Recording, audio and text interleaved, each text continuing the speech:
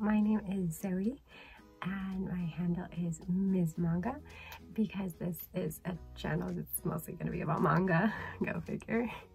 I've collected and read and loved manga for probably like close to 20 years or so now, most of my life, and I just really have a passion for it, and I like sharing the manga I'm reading or collecting with people.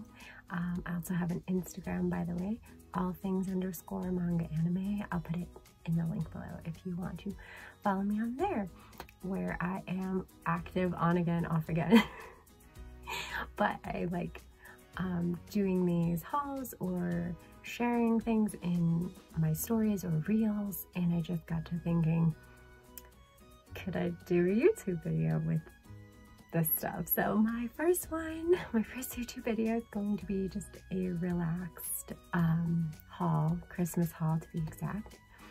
And yeah, I'm just going to share with you all the manga books I got from friends and family this holiday season, and they were quite generous with me. I'm very thankful.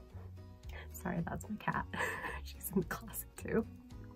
So yeah, I hope you enjoy watching, and we'll get started. I'm gonna go for it. So the first thing I got, my lovely friend got me Chainsaw Man. I got the first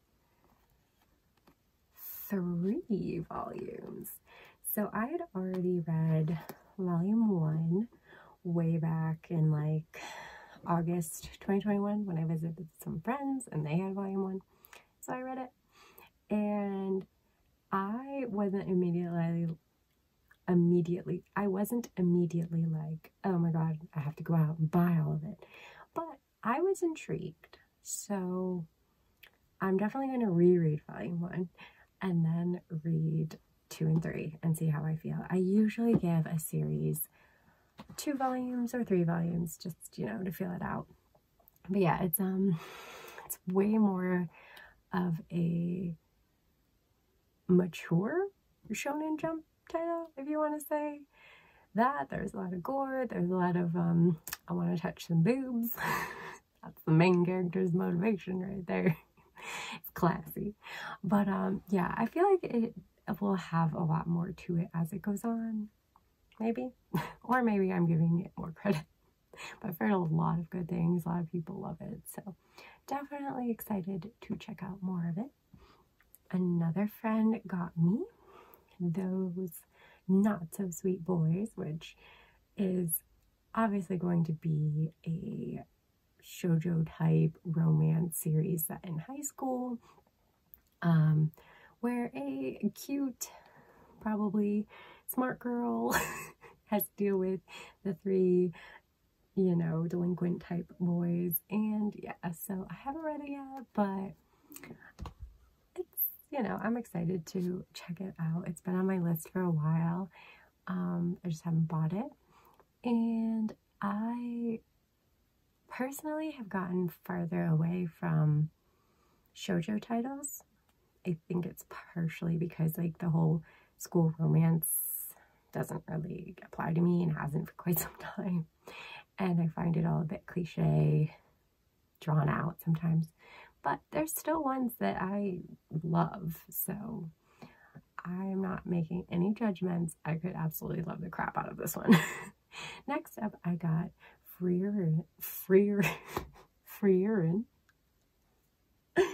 Oh my gosh, tongue-tied already. Beyond Journey's End. And this one is a like almost anti-isekai fantasy type, but it starts at the end of the quest and kind of works its way up. I've heard it's pretty like sad, deals with like loss and time, because the main character is an immortal elf and all the other people in her party not so immortal. So yeah, like if I connect with the characters, this is for sure gonna make me cry. Like, I already know I easily cry. I'm an emotional person, I can admit that. It's fine. Next up, we have one of my favorite tropey type stories currently.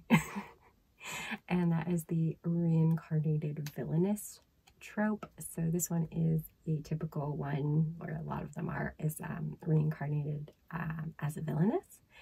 So yeah, the abandoned empress is about, starts as a girl in college playing an Otome game on her phone, and then she wakes up, after falling asleep, she wakes up as the villainess in the Otome game she was playing, and now she has to figure out how not to be killed, because this girl keeps being killed by family and everyone. And yeah, so I don't know why I'm such a sucker for this. Like, I don't know what it is. They're all kind of similar. I'm not gonna lie, they're not the best thing ever. They're probably not like the most standout of the manga I received, but I straight up read volume 1 and volume 2 and volume 3 that I got on Christmas. I read them that day on Christmas because that's how freaking much of a mess I am, that I went right to these. I don't know what it is. The pull is strong, and they're just fun. You know, it's full color, it's fun, it's lighthearted. I mean, trying to avoid death isn't exactly lighthearted, but you know, it's like, it's not an intense manga really. It's just, yeah, but yeah, so I'm really enjoying it. I do not trust the green-haired boy, by the way. I've not finished it. I've resisted the urge to go online and read the rest of it because, yeah, but this is the last volume that's currently out, but I don't trust the green-haired boy. And I personally don't like any of the boys in her, like, anti-harem. But, like, I don't know. Like, usually I think all the boys are cute or, like, endearing. The red-haired boy is probably the best one. And it's not saying a lot. Yeah, so I don't know what's gonna happen, but it's definitely different because I'm like, all these boys are kind of crap. Sorry, not sorry. If you like any of them, that's fine. But yeah. Anyway, so the next up is Fruits Basket Collector's Edition Volume 11. This is the second to the last volume of Fruits Basket. And I have already collected Fruits Basket, the Tokyo Pop editions. It was my first manga series, actually. So yeah, and I have no excuse except to say that these are beautiful editions, and I wanted to collect them too. I have a problem. Instead of getting new manga, I get just a reprint of something I already own. But I adore Fruits Basket. I have read it so many times. I read it like every couple of years. It's one of my favorite shoujo fantasy type series. So yeah, definitely recommend it. So good. But yeah, I don't need to collect this, but it's okay because I'm only one away from finishing it. So it's fine. Then, alright, next up is another one I didn't need to collect. Technically, I own the Dark Horse smaller paperback omnibuses of Chobits, or Chobits, however you want to say it. But these are so much prettier. I mean, my gosh, hardcover with color, with bigger pages, better quality pages. I have problems. But I do usually ask for these type of like repeat buys as presents because I don't want to spend my own money on something I technically already own, but I want the prettier version. So yeah. Yeah, this one is a bit more male skewing demographic than Clamp's usual works. Usually a bit more from the female perspective, a bit more of like a badass girl vibes, I guess, or coming of age girl vibes. But this one is very much more like cute sci-fi, a little bit of a love story from a male perspective. So it's a little bit more ecchi. And yeah, but she is so adorable. You gotta read it for Chi. Definitely still recommend. I love Clamp's work. I love their art style. So yeah. And then I have Soul Eater. So this isn't one I actually collected. It's the paperbacks. I watched the anime and I bought the anime, but I've never actually owned or read the manga. So I've been slowly asking for these for presents, the perfect editions. I don't love the artwork on the cover, to be quite honest with you. Like this one, this is a miss for me. I don't like Black Star as it is, and his face is weird.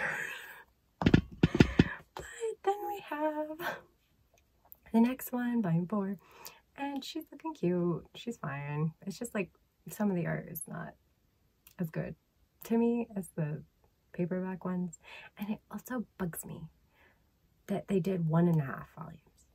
Why 1.5? Why not just do 2? 2 volumes per omnibus. That's the usual, but they're like, no, we're gonna be different. We're gonna do 1.5.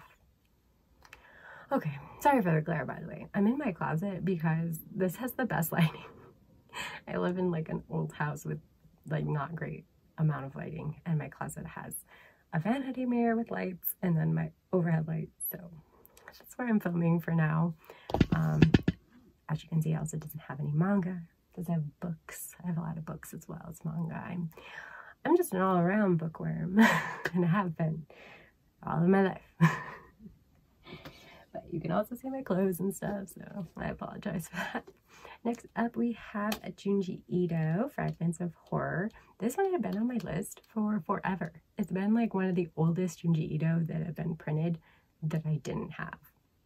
Because I get like almost, like, I think I'm missing 2 now. 2 of his newer ones, or maybe 3 of his newer like short story collection ones.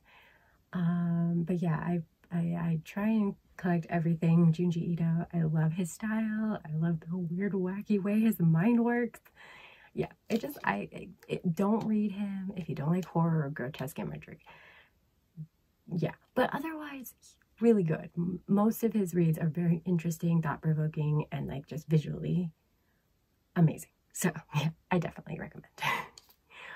So we've gotten to the point where you can see the books on the shelf. So I'm going to take a minute and we're back. So next up are 2 volumes that another friend of mine gave me, which I'm super excited about. First is Witches, the complete collection. And this is supposed to be like interweaving, interlocking short stories about witchcraft, tales of witchcraft. And I love witches, spooky, scary skeletons, all that jazz. So I'm very intrigued and excited about this one. The only problem I foresee is that I will want to read it during spooky season, and spooky season is months and months away. So we'll see. We'll see when I read this. Next, they got me Hayao Miyazaki's Shuna's Journey. So I haven't read it yet, but art already, I like flipped through. Art is so beautiful. It's Hayao Miyazaki after all. I mean, like any page you flip to, it's gonna be beautiful. Like this one, just randomly, like there was no marker in there. I just randomly picked a page and it was beautiful. But yeah, you know, everyone knows the movies, but the manga he writes is actually really good as well. I read all of Nausicaa, and it was so good, so good. Definitely recommend. It's like 2 omnibus, like really thick omnibuses, but it's so beautiful. The art's amazing. It's a really great story. It really expands on what you see in the like 1.5 to 2 hours of the movie Nausicaa. So yeah, I'm really, really excited for that. And then I got from my parents the Po Clan Volume 2. So I love Moto Hagio. I hope I didn't butcher completely the mangaka's name, but I discovered them when I read A Drunken Dream, which was a collection of short stories, and then I read another and another, and yeah, so now I have, I think this is the, I believe this is the final, yeah, concluding volume. It's the final volume of Po Clan, which is about like vampires and murders and mysteries, and I am so excited for this one. So yeah, if you don't love the older art style, because this is an older mangaka, it's an older art style, I understand. I do understand. But you should still give it a chance because she's an amazing storyteller. They're an amazing storyteller. And I just, if you can like overlook it and just get into the story, I think you'll immediately be like, yes, this is worth it. So yeah, and definitely like character-driven stories. If you like character-driven stories, they're really good, really good. And oh my god, that was so heavy. Holding that up with one hand. It's hefty. All right. Next up, we have some Black Butler. So I have not wanted to buy this series, to be honest, because it's just taken forever, you know. I mean, it's been going on for quite a long time, and I don't know when it's gonna wrap up. But I finally asked for some random like beginning volumes, and I just got whatever, you know, they had in the store when my parents went to buy it. And yeah, and I also had 3 from the Atlantis arc. I think that's what it's called, when the Undertaker shows up. And that's what got me into being like, fine, I'll collect the series. But I can't deal with another really slow release. I already have D. Gray Man that I love so much, but each volume, it's like, takes forever. And I haven't even been into it as long as some people have probably been dying of waiting for each volume's release. I can't even imagine. Slow releases are so painful, but I mean, they're better than hiatuses. Looking at you, Nana. It's so good, but it's been on hiatus for forever. I don't know if we'll ever get an end, and it hurts, but you know, that happens. Anyway, so those are my random volumes of Black Butler. I like hot guys in my story. And some mystery and some fighting, and yeah, so it's overall just a more, yeah, similar to D. Gray Man, but more on the shoujo spectrum than the shonen spectrum. Last single volume I got is actually a novel, but I'm going to share it anyway because it's boyfriend material, and I really, really like this one. I took it out of my library and I read it and I fell in love. And yeah, it's just about these 2 boys in England who they don't really like each other. And there's a little bit of an enemies to lovers vibe. And also it's kind of an arranged relationship vibe, because they both are kind of getting something out of the arrangement. So they decide to make a date. And it's just so cute. I mean, I can see some people not liking it because the one character is a bit whiny, complains a bit, but as someone who also can be quite whiny and complains a lot, I thought he was well written and annoying but charming, and we should just be more forgiving towards these characters. They deserve love too. I feel like I got personal. Anyway, last of our 2 box sets that I got. The one is the second box set of the Quintessential Quintuplets. So I already have the part 1 first box set, and now I have the complete box set. So I started reading this, and then when I realized the second box set wasn't coming out until, well, now, I stopped reading it. But I already have my girl Itsuki. That's my pick. I love her. I love her funny faces, facial expressions. She's hilarious, and her desire to just eat all the food, and like every chapter she's eating something. I love it. Kindred spirit, except for the fact that she's not studious, because I was very studious. I was kind of a dork, kind of a nerd. But other than that, totally love Itsuki. She's so adorable. Nino would be my second favorite. So yeah, if you have a favorite quintessential quintuplet, let me know in the comments. I love learning people's favorites and why. Like, if you have a reason, or if you just think they're adorable, I get it. I mean, all the girls, all 5 are adorable. But yeah, I gotta get the last thing. It's the box set. Oh, so the last box set I got was Princess Jellyfish. Oh, it's so pretty and heavy, so heavy. You can't even see me anymore because it's so big. But Princess Jellyfish is a really sweet story. Granted, I have not finished it. I read volumes 1, 2, and 3, and then they announced the box set, and I was like, hold up, wait a minute, I want the box set. It's been years, and I finally have it. So now I can complete the story. But I seriously love Akiko? Oh my god, the type on this is terrible. I could not read that. Akiko. I really love Akiko Higashimura. I'm terrible, I'm so sorry. But I really love the mangaka's other stories. I've read Tokyo Teraba Girls. And that one was so good. It was about 30-some-year-olds friend group just kind of complaining and striving to find love and connections, and also just having an amazing friendship. I'm gonna put this down because it's really freaking heavy. So and then like I said, I've read the first couple of these and I really like it. Same thing, it's like the outcast kind of girl who's living in it's a home, it's apartment,